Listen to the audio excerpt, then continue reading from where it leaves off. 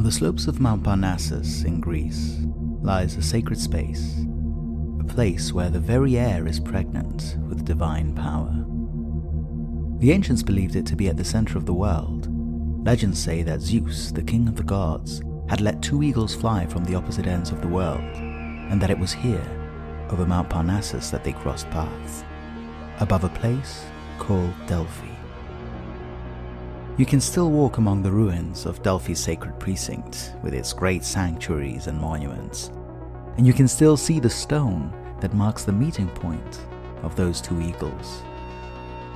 Preeminent among all these ancient ruins are those of the Temple of Apollo. Here, long ago, the priestess of Apollo, or as she's more commonly known, the oracle, would commune directly with the god, receiving his prophecy and passing it on to those in need of guidance. If divine wisdom had a home, this was it. Kings and generals and senators and philosophers would travel to the oracle at Delphi from all over the world, not just Greece, but Rome, Africa, Turkey, and further, Persia, Babylon, even India, to seek the god's counsel. And as they approached the temple, they might look up at the entrance, upheld by massive columns, and on one of the columns, they would see three instructions carved into the marble and said to come directly from the lips of Apollo himself. The first of these Delphic maxims was comprised of two simple words. Two words containing the first commandment from a god to all those seeking deeper insight. Gnothi se auton. Know yourself.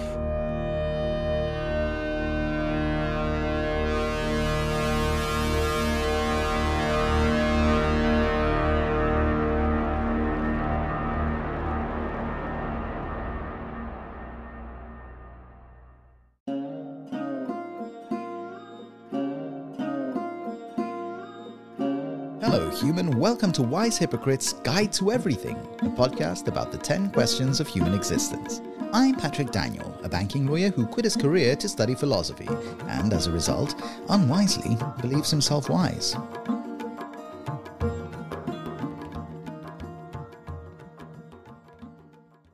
Hey everyone, this is the first of 10 episodes that will introduce the 10 questions of human existence. These are timeless and universal questions that have defined humanity for tens of thousands of years and that will shape our future for as long as we are human. Basically, every human ever has asked these questions, your entire life consists of these questions, and any serious attempt at making sense of ourselves and the world must address these questions. If you want a fuller introduction to this concept and what engaging with the 10 questions can actually do for you, please check out episode 0, which is the starting point for this series, kind of like a TV show's pilot. Speaking of episode 0, in that episode I talked about how independently assessing and evaluating and developing our own answers to the 10 questions of human existence is a key step towards our attaining something called self-authorship. And self-authorship is a bit of a tricky concept because it's not very clear to me if it should be described as an ability or a tendency or an aspiration. But in any event, it's what you have when you autonomously direct your life and your actions in accordance with your own values and ideals and goals and etc., etc. Or if we want to really lean into that metaphor a little bit, it's basically saying that in the story of our lives, it is we that are holding the pen. Now, let's assume for a moment that self-authorship is possible, right? And I say let's assume it because I think it warrants a full argument for why it is possible, but this is not the time or place. There's all sorts of questions there. Free will, it's a tricky topic. But let's assume for now that self-authorship is possible. Well, one thing I think we can all agree on is that you can't write a good story unless you understand the main character. What do they want? What motivates them? Why do they do the things they do? What makes them the way they are?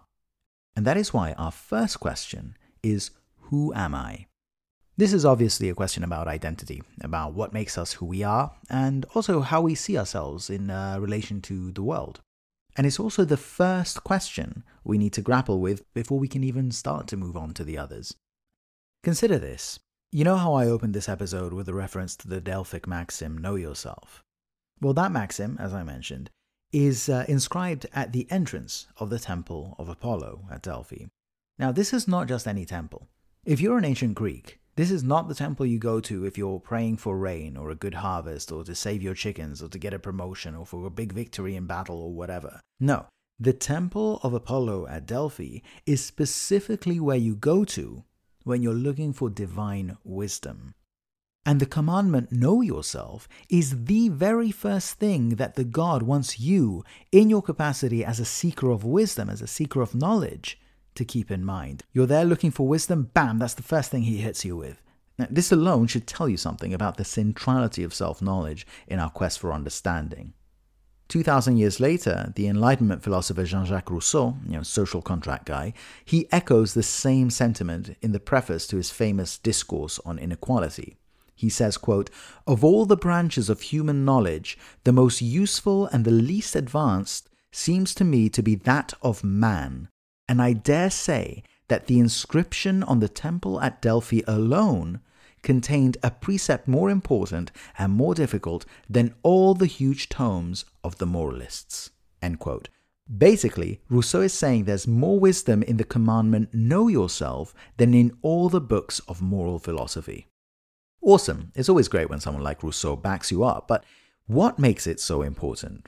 Why should this question have this primacy compared to all the other big questions? Why does Apollo want me to know this first?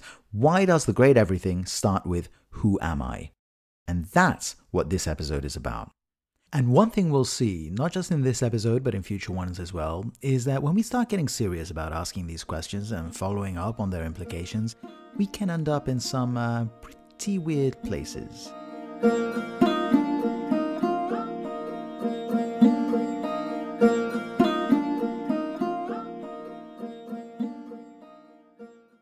Who am I?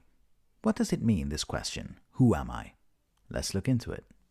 Let's start with something practical, in fact, obvious. You all know the cliche, right? The college kid or the midlife crisis guy. They go off into the wilderness to find themselves, right? Heavy air quotes implied. What do we understand that to mean, this finding themselves? I guess we have this intuition, this feeling, really, that each of us has a purpose, something that we're meant to do, and that it's ultimately our job to figure out what that purpose is. And to find this purpose, we need to figure out what we want, what we really care about, the core of who we really are, stripped of all the bullshit of modern civilization and our families and our dogs and our comic books and I don't know, whatever it is that surrounds us in our day-to-day lives. And once we actually find that core, now we know what we want to do with our lives. And so we return from Thailand and we open a bakery. It's a cliche. It's a cliche, right? But like a lot of cliches, there's some truth to it. As self-authors or aspiring self-authors, we need to have a strong sense of our own identity so that we can make the kinds of choices that are good for us. Right? It's like buying shoes. If you want to buy the right ones, you need to know your size. It's a matter of fit. What kind of life, what kind of job, what kind of career, what kind of partner, what kind of whatever is the right fit for us. So on this view, following Apollo's advice there in Delphi and knowing ourselves means identifying your values, your preferences, your priorities, your beliefs, your tastes, and understanding why you value those things. It's not enough to say, I just like chocolate, or I like Thai food, or I like prog rock. You actually have to understand what it is about you that makes you value those things. And the idea is that this kind of self-knowledge can help you make better decisions and act in ways that are the right fit for you. I'm always reminded, when I think of this, of that film, Citizen Kane. I mean, that film. It's only the greatest film of all time, or at least one of the greatest ones. And if you've never seen Citizen Kane, you have to see Citizen Kane. For those of you who haven't, who might not remember, there's this media mogul, Charles Foster Kane, who's incredibly rich, but he ends up old and full of regrets, having spent his whole life amassing a fortune, but without realizing that what he really longed for was a simple and more innocent life.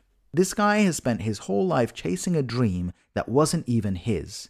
And when he's dying, with his last breath, he calls out a name, Rosebud. And for the whole movie, everyone, executors, people who barely knew him, are trying to figure out who this Rosebud is. Is this a new heiress that nobody had ever heard of? Is this someone who's meant to inherit part of Kane's fortune? But it turns out that Rosebud is none other than the name of Charles Foster Kane's childhood sled. As he was there, dying, all sad and alone in this fantastical mansion, his final thought is to the last time he can remember ever being happy, as a child sliding around on the snow with his sled Rosebud. So Citizen Kane is suggesting that the wrong answer to the question, who am I, can result in a mismatch between what you pursue in life and what you actually value. Or in other words, a mismatch between who you think you are and who you actually are. And maybe not to the dire extreme of Citizen Kane, I think we've all experienced that mismatch. You know, in my old job as a finance lawyer, I was negotiating multi-billion-dollar contracts, which sounds amazing. I even put on a voice for it, but the fact is I was miserable. And not because the job itself was bad, but because it just wasn't the right fit. Back then, I didn't know something about myself that I know now, and that is that culture and philosophy matter to me a whole lot more than things like financial reward and the appearance of success. The answer I was giving to the question, who am I, was the wrong answer. And this general concept applies to everyday stuff as well, even when it comes to small fry issues, like ordering at the restaurant, which actually isn't a small fry issue, it's a sacred duty to do that well. Anyway, ordering at the restaurant. If it's not clear to you what your favorite flavor profiles are and which textures you happen to enjoy and why, there's a fair chance that you'll end up picking a dish that you don't like. Does that make sense? When you think about things in these terms, it turns out we're all asking, who am I, thousands of times a day. Every time we consider whether a career choice is a good fit, or whether our partner is the one, or whether our outfit projects the right image, or whether a certain group or ideology or gender or sexuality or ethnicity is or should be a part of our identity. Every time we question our motivations or our goals or our ambitions or what we stand for, every time we wonder about anything that affects the skin we live in, we are asking some version of the question, who am I? Great. Well, that's it then. We're done here. Episode over. All you have to do is find your purpose, your true north, your rosebud or whatever. Take some green tea with all that self-actualization and you will live a happy and fulfilled life. Except, no. Look, don't get me wrong. This kind of self-helpish approach that I've just outlined for the past few minutes is useful. But the work doesn't stop there. There are deeper questions, more philosophical questions that are tucked away deep within who am I?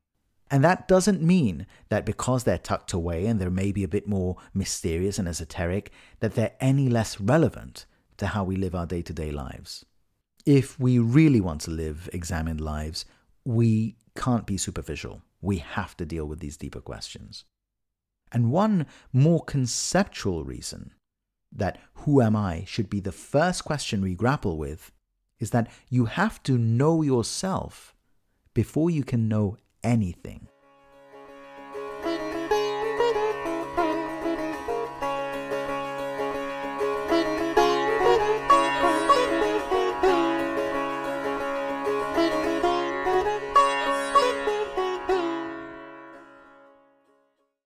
In Plato's dialogue Phaedrus, Socrates says that he doesn't have an answer to philosophical questions because, quote, I am not yet able, as the Delphic inscription has it, to know myself. So I find it ridiculous when I don't know that yet to investigate irrelevant things, end quote. So the way Socrates seems to be interpreting Apollo's commandment to know yourself is that self-knowledge is a precondition for other types of knowledge. Let's explore that. Let's talk about you for a minute. The most immediately obvious thing about yourself to yourself is that you exist in the first person. If you look around yourself right now, you'll notice that all the people and objects that you see, they're kind of like out there. Whereas you are kind of like a feeling of meanness in here. And that feeling is located somewhere behind your eyes at the center of everything else. Now, you are at the center. All those other people and things, They're around you. Notice that. Everything is centered on you. Even if you stand up and you walk around, you still stay at the center of everything. It's almost as though the whole world was structured around you, which, isn't that an amazing coincidence? This is to say that you are first and foremost a center of experience, a point where subjective consciousness happens. And from that first-person perspective, everything that happens around and in relation to you. And you'll notice that, try as you will, you can't switch from that perspective, because you don't just have a point of view, you are a point of view. For all intents and purposes, you are the whole world from that point of view. Your whole universe, anything you can see, touch, feel, know, is the universe as filtered through a single unique instrument for experiencing that is you. So you need to really get to know that instrument and how it works, right? Kind of like how a scientist needs to understand their instruments in order to be able to interpret the data they're seeing. Imagine a scientist who doesn't know how a microscope works, right? And they're just sitting there looking at a bunch of bacteria under the microscope, and they don't know that the microscope is blowing up the image to, 1,000 times the actual size. They wouldn't know what they're looking at. They think that they're staring at like monsters or giant cockroaches whipping their flagella about. I don't know what a bacterium actually looks like, but probably not a cockroach. But the point is, you need to understand the instrument to understand how it's affecting what you're seeing. You need to understand the instrument to interpret the data. And similarly, you need to understand yourself in order to understand how you being you affects your perception of the outside world. Because if you don't, you're kind of like someone who lives their whole life wearing purple lenses but doesn't know it, and so thinks the whole world is purple. And you're like that. You're wearing lenses all the time. They're not purple lenses, but they're you lenses. You might never be able to take off these you lenses, but you still want to know how they work, because you want to know how these lenses affect your perception of the world, your interpretation of the world. You want to know how your you lenses distort the world. There's a big difference between believing, the world is purple, and believing, the world seems purple to me, but let's take that with a pinch of salt.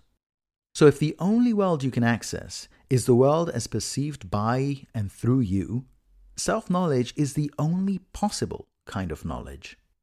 Maybe this is what the 16th century French philosopher Michel de Montaigne was getting at when he wrote, quote, "I study myself more than any other subject. That is my metaphysics, that is my physics," end quote. Now, I don't think we should interpret this as Montaigne boasting. He's not arrogantly saying that he's some super interesting topic of study as me. Think of the words he's using. I am my own physics. I am my own metaphysics. Well, what are physics and metaphysics? They're the disciplines that study the nature of reality. And he's comparing the study of himself to these disciplines. I take this to mean that there's a whole universe within ourselves, a whole universe to explore that only we have access to. But that's not all. Perhaps that universe within ourselves is all we have access to. This is a very interesting concept, that we can't access anything other than that universe of consciousness, of experience within ourselves. If we take this idea seriously, then we're back to the notion that to know the external world, we have to know ourselves first, because we are the tool, the instrument through which the external world gets perceived and interpreted and understood. So what Montaigne seems to be saying here is that his understanding of reality itself flows through his understanding of himself. If Montaigne is right, what does it mean to know yourself in this sense? It means familiarizing yourself with your own consciousness, with the sensation of being from the inside of yourself. And there are many practical ways you can do this. Some forms of meditation are a great way to get started on this specific enterprise. On the more theoretical level, it means also grappling with the mystery of consciousness from a philosophical point of view, and why physical processes in the brain should give rise to all the subjective sensations of being. But it also means learning to recognize the structures of our own thinking, the concepts through which we understand and interpret the world, the cognitive and psychological mechanisms that underlie our experience, trying to understand our own impulses, our motivations, our biases, and our privilege, and why we act in certain ways. why we see the world in certain ways. So we're talking engaging a bit with psychology and philosophy of mind and so on. Which, by the way, brings us to our next point, because while so far we've been talking more about who am I in terms of identifying my own unique views and preferences and so on, who am I as distinct from others, now we've moved on to the structure and functioning of the mind, which is something that we presumably share with other people. So let's add another layer to this self-knowledge lasagna that we're putting together here. Because we don't want to forget that the picture we're trying to paint here isn't just a self-portrait. We're trying to paint a picture of humanity as a whole. Maybe the question we really should be asking isn't who am I, but who are we? Montaigne wrote that, quote, each of us bears the whole stamp of the human condition, end quote.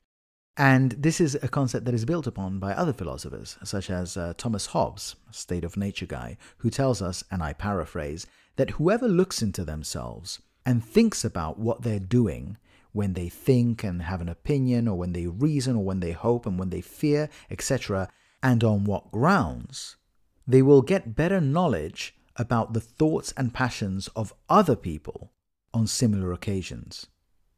So basically, he's saying that by exploring ourselves, we're also looking to gain valuable insight into the grand question of what it means to be human. And that matters too, right? I know it's philosophical and theoretical, but it matters practically, because understanding other people, even if only by reference to ourselves and how we think, can help us put ourselves in their shoes. It can improve our capacity for communication, our compassion, and our empathy. And there's nothing that's more practical than that. These are real-life traits that we want to have in order to be better humans, frankly. But also, say that you're a person who has a vision for society.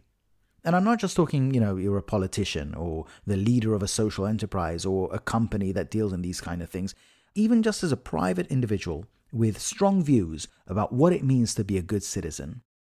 Today, that vision that you have must take into account that we live in a pluralistic world. Our horizons are global. And that means that unless your vision for society is designed to be tribalistic, to only apply to this or that group of people, then your vision has to, in principle, be capable of being accepted by people with very different points of view. To do that, you kind of need to grasp what it is that we all have in common as human beings. If I want green lady and blue guy to sign up to the same deal, I need to find the point on which they can converge and say, okay, we share this. There have been various thinkers that believe that we are inherently social or political animals, and that this means that we can't really make sense of ourselves without considering that broader context of humanity as a whole. And if that's the case, it's not just, as Hobbes says, that by understanding ourselves, we understand humanity. It's actually more the case that by understanding humanity, we understand a little more about ourselves.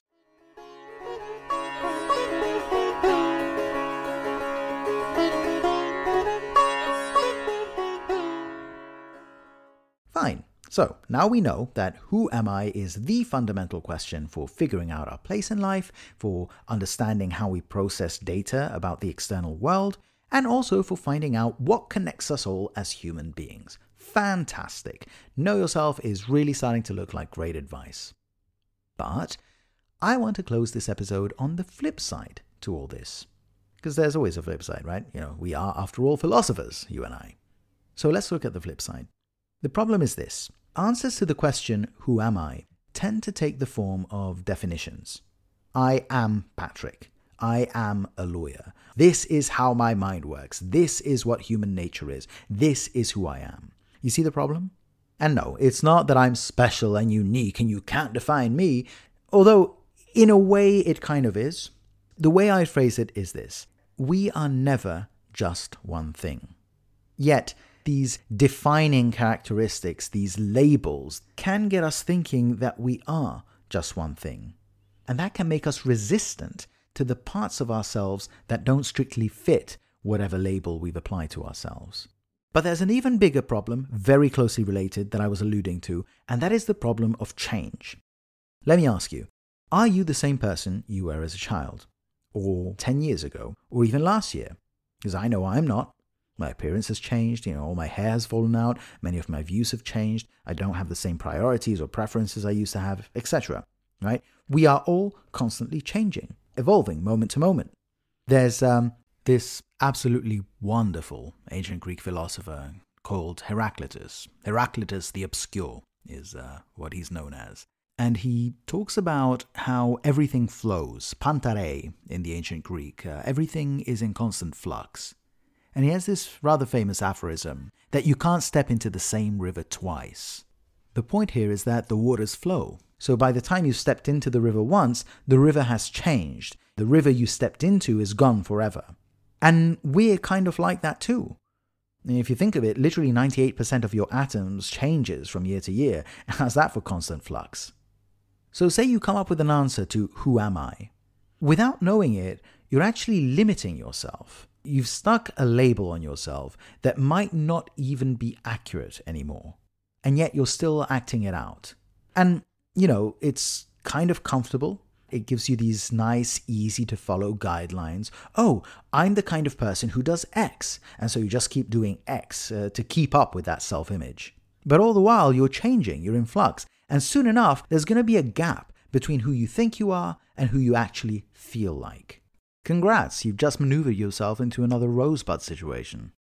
Check out this amazing quote by the philosopher Ben-Senonai, Hungarian guy. And as context, he's referring to Apollo's commandment at Delphi to know yourself. Quote, knowing thyself is an obstacle to acknowledging and making peace with constantly changing values. If you know thyself to be such and such a kind of person, this limits your freedom considerably.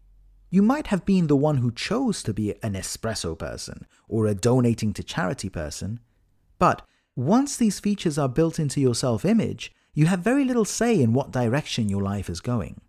Any change would either be censored or lead to cognitive dissonance.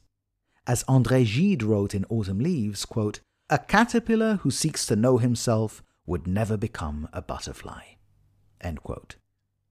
But maybe you think about it a little and you say, okay, but surely underneath all these changes, it's still you, right?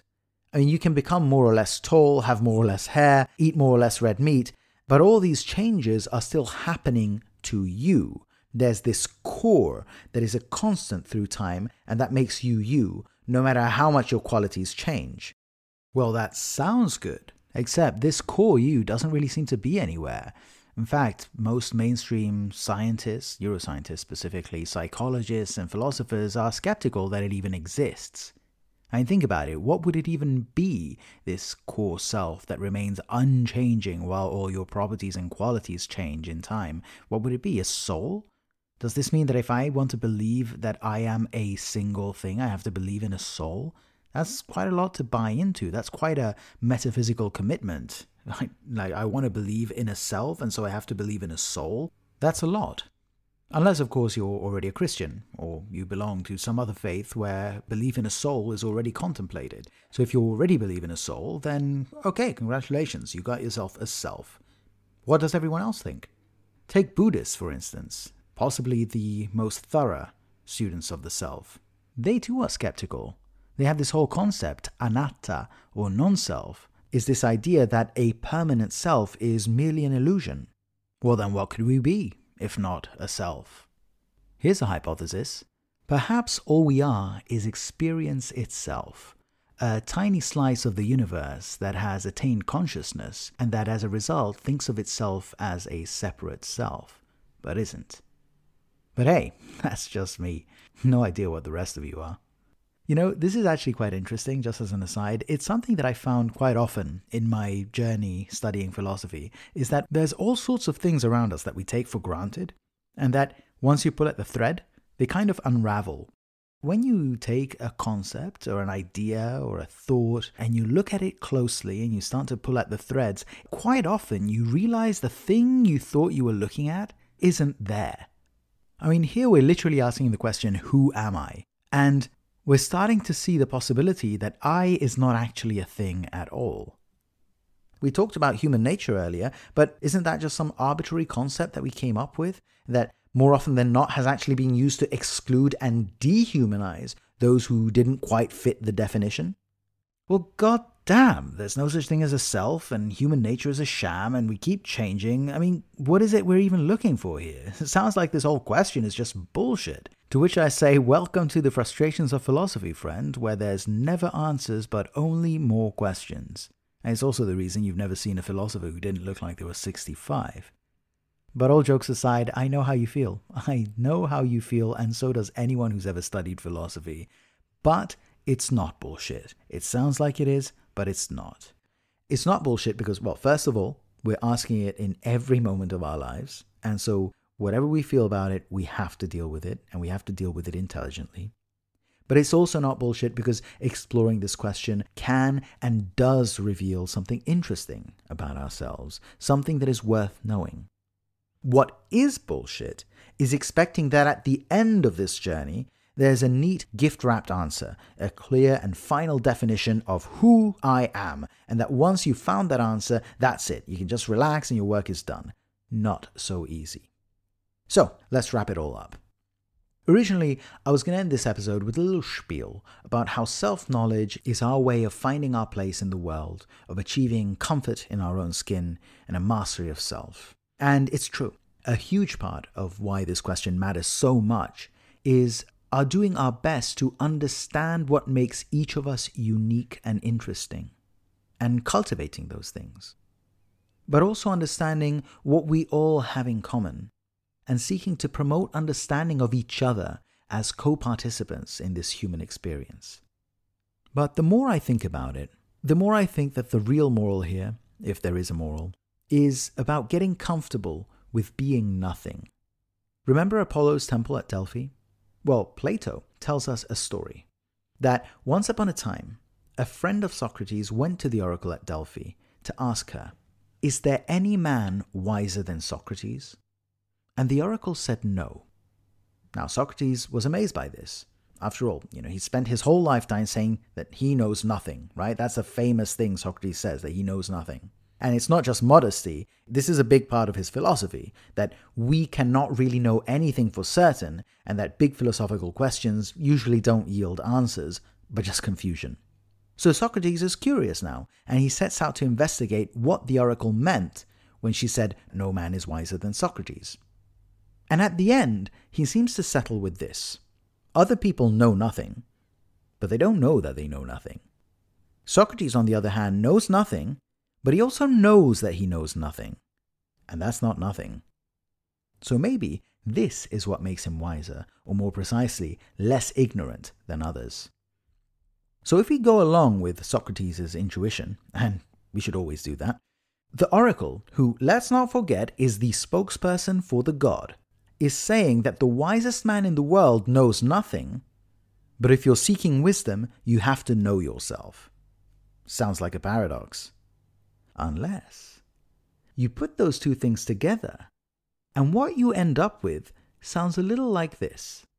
To know yourself is to know that there is nothing there to know. Okay, well in that case, who am I? Maybe the answer is nothing. Or rather, no thing. Not an object, not an entity with defined qualities, not a thing, but a process, an event unfolding through time. Now, I realize this can sound scary and weird, but actually, it's kind of comforting. Because it means you can still say, I am a person who values this or who does that, but that's no longer a fixed definition. It's merely a statement of your present state of being. A little like saying I'm feeling hungry or sleepy or sad or joyful. None of these things defines you. They're just who you are in that moment.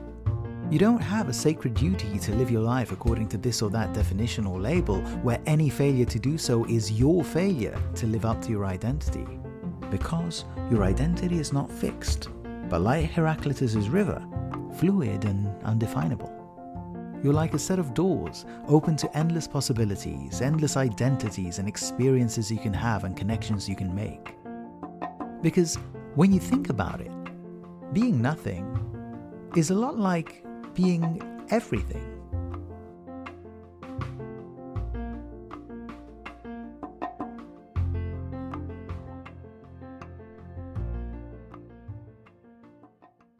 Hey humans, thank you for sticking with me until the end of this episode. I know it must have been tough.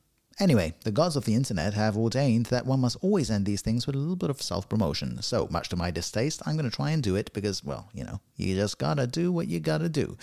So here we go.